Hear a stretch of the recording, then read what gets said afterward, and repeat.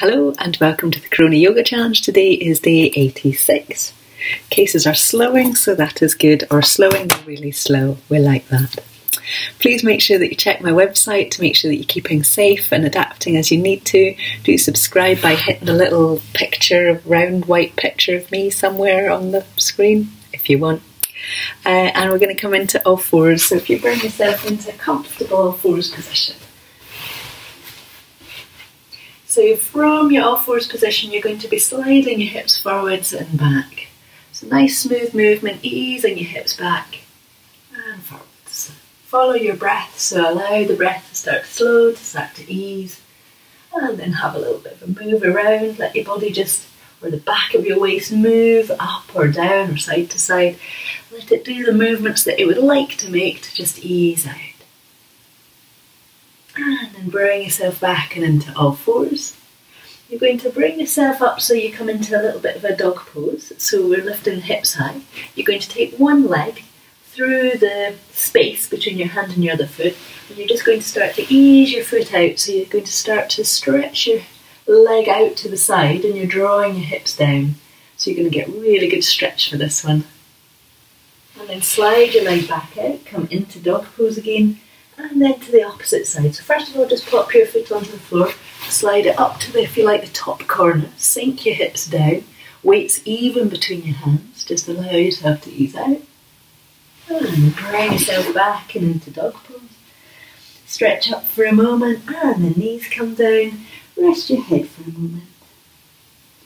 Notice how that feels on your body, so notice how do you feel right now, just as you're resting. And then we're going to come up to do that one more time if it felt good and if you would like to. So hands are on the floor. You're from all fours, you're bringing yourself up and into dog pose. One foot comes through the space. You might just take it out a little bit to the sides and let your hips come down a little bit. The more fun and more trickiness you get is to send your foot up towards the direction of your hands. And then you can slide yourself down and towards the floor. Bring yourself back and into dog pose. Stretch out nice and evenly for a moment. And then opposite side. Thank you.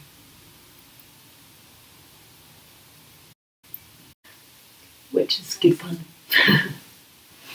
Bring yourself back and into dog pose. Stretch up and out through the hips. And then let your knees come down and rest your head down. So it's a good way to waken up the outsides of the legs and get yourself that feeling of being a little bit more alive and alert. You're going to bring yourself back and into all fours, and we're going to walk ourselves up and into a standing forward bend. So hands are moving back towards your knees, hips are lifting up towards the ceiling, head is just folding forwards, and you can let your arms rest onto your thighs. Make sure that you're really comfortable here, so you might want to be higher up so that your lower back is comfy.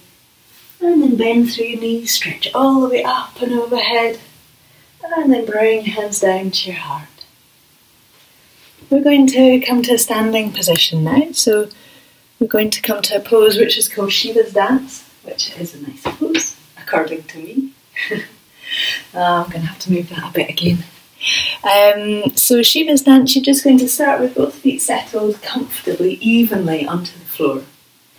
You're going to take your hands out to the side, and you can let your thumb and first finger gently join if you would like, and gently extend it out through the fingertips. You're going to lift your foot up and you're going to start to extend it across your body. And as you send it across your body, it's as if you're stamping down with your active foot. So the foot that's lifted, this one, needs to stay a little bit alive, a little bit alert. And then lift yourself up, let yourself come back to standing. And to the opposite side. So fingertips join, shoulders release down, leg steps up and over. And then you can sink yourself slightly into it. Press down through your standing foot to bring yourself back to standing, back to even feet. What we're going to do now is we're going to have the option of the standing foot, the supporting foot, the toes coming slightly out the way on that one. Pardon me. Means you get a nice wide movement through the hips and the thighs. So foot's coming down onto the floor and toes are facing out the way. Hands are coming up, shoulders relaxed down, so this back leg is going to step round the front to be our lifted leg. So from here, sink down through the knees, gently extend into the foot. And the story of this is Shiva is standing on bad things. That's a very simple version, quick version of the story.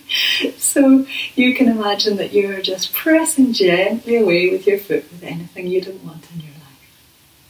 Bring yourself back up to standing, back to feet settled straight forwards. And then we're going to do the opposite side. So thumb and fingers join, fingers extend away if comfortable. You're going to have your opposite foot forward. So, as your foot comes down onto the floor, toes come out towards the side. We're going to take our weight into the front foot, so you could just be balancing so that you are just lightly on that front foot and the back leg stays on the floor. Back leg can lift up, can come over, can step into it, and you can sit or bend your leg to set yourself into it if you would like. Get that feeling of steady, even and strong. And then bring yourself back up to standing. Back to both feet settled, comfortable, straight forwards if possible. We're going to come down to the floor now, so if you want to bring yourself to sitting, and we're going to have our legs out in front. So yesterday we did bent up staff pose, so twisting round from here. Today we're going to have the option of taking the knees down towards the floor, but this is going to mean that we're going to have to be really mindful of the lower back. So the lower back needs that little lifting up through it. So you may, although we're having straighter legs, it may be that a little bit of bent knees is really good for your back. So when we're twisting particularly, the alignment of the spine is so important before we twist round. So don't compromise the lower back for knees being straighter. And if your knees are happy to be straight, just make sure you've got that little lift forward so the pelvic bones at the front are just slightly coming forwards, and then the shoulders can just relax on top. You're going to have one hand on your leg, opposite hand on the floor, just ease yourself into the open space. Bring yourself back to the centre. Now we're going to come over to the opposite side. When you're doing this, trying to think about the feet being a little bit alive, so not tight and sharp and edgy, although that can be fun sometimes. And not kind of like sleepy. Try and think about just that little bit of steady energy throughout your whole body as you're doing this. Coming over to the opposite side. Same thing, gently lifting up through the lower back as the pelvic bones come slightly forwards, and then allowing the twisting movement to come up and through the spine.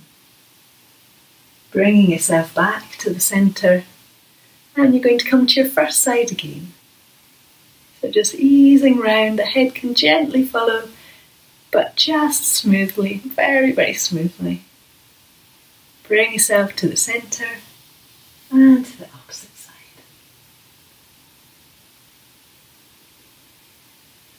And then bring yourself back to the centre. You're going to bend your knees up, fold easy forwards over your legs, allow the back of the neck to extend. And then walk your hands up your legs to bring yourself up to sitting. We're going to do a little bit of breathing, so if you just want to bring yourself to a position where you can relax. So what we're going to do is we're going to do an easy breath in, and then we're going to do a little breath out. So that little pattern of long breath in and then the little sniffs out, it's really important you're adapting it, so you might just take one little sniff out, your breath might be a different pattern to mine, it might go faster than mine, so please allow yourself to be natural. That's far more important than following what I'm doing, far more important in so many ways. So first of all, kind of following your intuition about what feels right for you. So easy breath in and out. Breath in and out. Last breath in and out.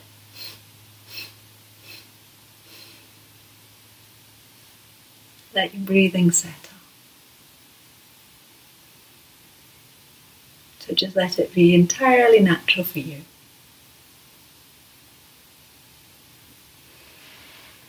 So my challenge for you today is to do something nice for your feet. So it could be that you just stick them in a washing up bowl of water, in nice warm water, and let them have a little bit of a rest. It could be that you give them a massage. It could be, it made me think of a really funny thing that every so often I've done, where you interlink your toes, so one toe, then the other toe, then the other toe, and you try and interlink your toes. I'm not quite sure it's a nice thing. There we go. We've got really bizarre linked-in toes now. So it's quite good because you can make extra space between each toe. It might not be a nice thing, but it could be a fun thing for you. It might be great. You might love that. So yeah, do something nice for your feet. And your quote for the day is from Vanda Scaravelli. Well, actually, it's not from Vanda, is it? The picture is from Sandra Sabatini. So this is my Spirit of Yoga book, one of my faves. And this is a rather nice page here, big waves. And this here is Vanda Scaravelli, who was a lovely yoga teacher. And Sandra Sabatini, movements are like waves, you have to go with them. Movements are like waves, you have to go with them. Seems a very appropriate